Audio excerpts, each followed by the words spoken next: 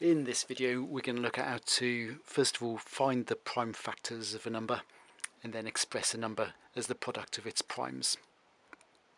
Before we do that, you need to be confident about identifying whether a number is a prime or not. Let's start with 45. What pairs of factors can you think of which multiply to make 45? So hopefully the obvious one we start off with is 45 times 1. So you've got two factors already. Can you think of any more?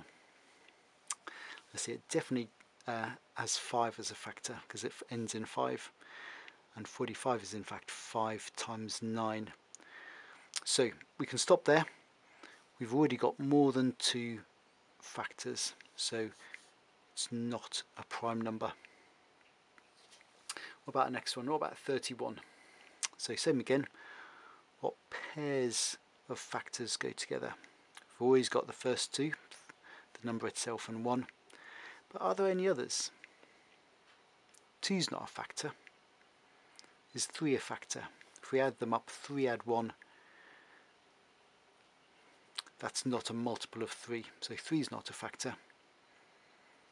If 2's not a factor, no even numbers are. In fact, 31 has only got 2 factors. It's a prime. Let's try another one. How about 68? You can see straight away 68 divides by 2. So as well as 68 and 1, it's got at least, well, 2 more factors. And well, what about 57? It's got 1 and 57, but can we think of any more factors? Well, it's not an even, so it doesn't divide by 2. 2's not a factor, but 3. What about 3? If we add the digits together, it gives us 12. That's a multiple of 3.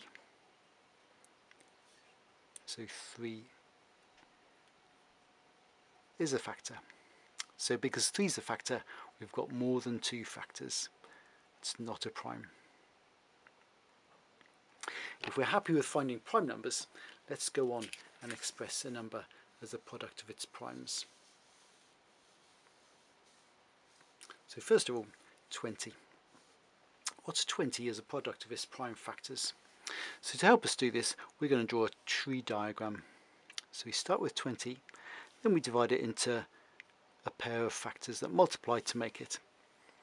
So a nice easy one to start off with is we know it multiplies by, we know 2 is a factor, and so it's 2 times 10. 2 is a prime number, so I'm going to circle that, and the tree stops, or that branch stops at the 2. But 10's not a prime, so what can we divide that into?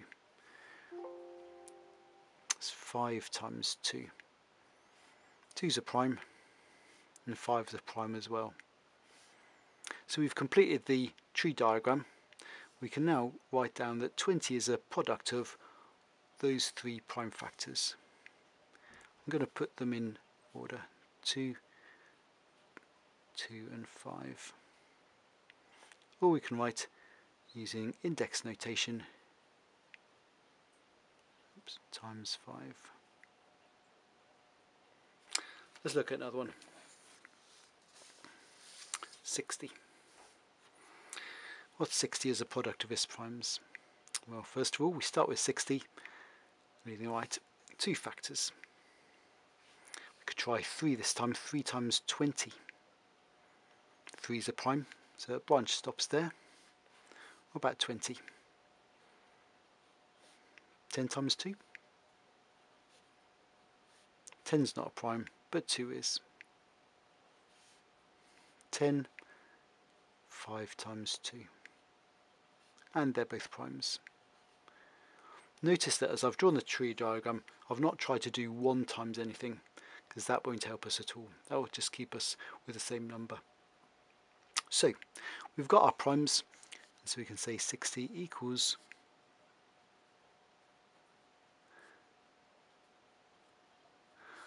or using index notation,